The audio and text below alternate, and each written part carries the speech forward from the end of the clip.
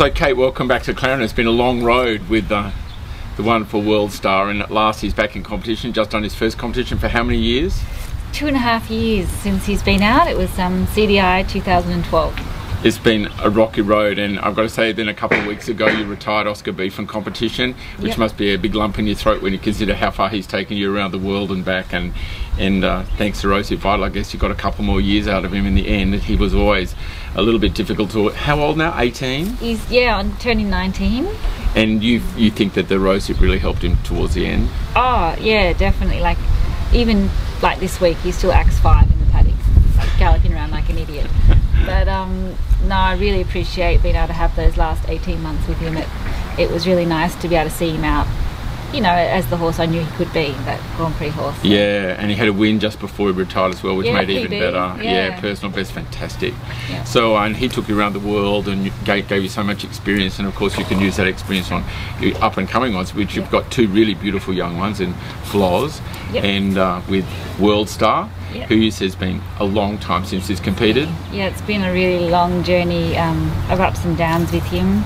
After an unfortunate accident he suffered, and then my sickness, but now he felt fantastic today, and 70%, over 70% of your first outing for 2.5 years. It's pretty fantastic. Yep. And that was like at half pace because, you know, he was a bit hot, but no, it was really fantastic. And my little baby, well, he's not a baby anymore, but Fitzhardinge is stepping up to big school now. Absolutely, and, state championships were fantastic.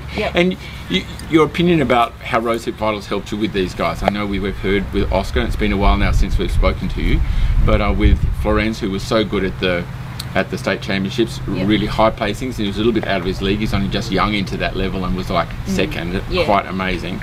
So how do you think it helps him? I know that Rosehip helps lots of horses in different ways. Yeah, well, at the moment, you know, he doesn't have any touchwood structural problems, but he's so big, and the work we ask for them is so taxing on their muscles and joints and that. I just think that it just makes him fresh every training session. So every day, if you have a really hard session, the next day he feels really fresh to go again. Which I really like.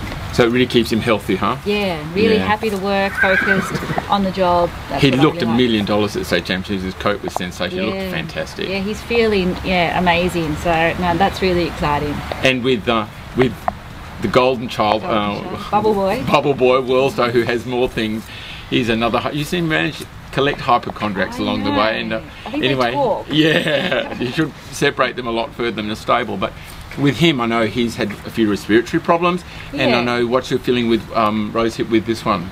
Well, since arriving in Australia, he's had a lot of allergies and respiratory problems that I found really hard to get under control. But since the Rosehip, you know, he's been fine with everything, and even with that real windy time we had and that dry, dusty weather, nothing flared. Because I know you tried everything, didn't you? Everything.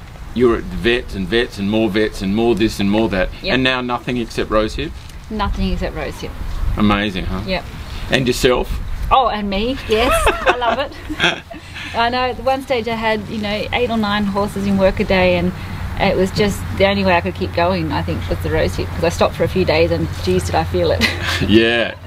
Yeah, it really makes a difference. I must say I'm on it as well, and I just find if I stop taking it for whatever reason, I run out for a few days or something, within 4 or 5 days I really feel a huge difference. So there's no question that it really helps me a lot as well.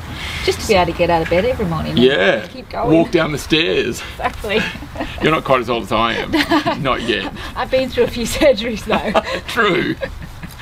Yeah, well, I must say, you know, World Star looked sensational. I saw him in his warm-up, but he looked just like he did 2.5 years ago, if not better. Still caught out in the walk too. Oh, did he? I forgot that. Some things never change. Have to give him more Rosehip. Yes. So so it's exciting times ahead for you with 2 really beautiful young horses, and they're both very seriously competitive, and especially World Star. It must make you feel great, huh? Yeah, I mean, it's great. They're totally opposite horses, and I love riding horses that are totally opposite. But yeah, no, they're both really exciting, and I'm looking forward to the rest of this year and next year. So how far off is World Star from Grand Prix, Kate? Well, I've been good and not pushing him too much because he hasn't done a lot of work, but he's definitely got the PR from Passage, and it's all there now. It's just putting it together. So I've seen it. It looks fantastic. So he's very, very exciting horse. Always was, and the 2.5 years not seeing him, it seems like he's been around and we haven't missed him at all. Really seeing him go today, just belongs out there. It's fantastic. Congratulations, great job. Thanks, and yeah, thanks for all your help. No problem. Yeah, it's a pleasure, and thanks to Rosehip, I'm sure. Yes, definitely. Yep, there's no question. So yeah, well, good luck with the rest. You've got no more classes today with him. You're just starting him slowly. So good luck, and we look forward to see you moving up the ranks with more 70% and a Grand Prix start soon. I can't wait. Great, Thank Kate. You. Thank you.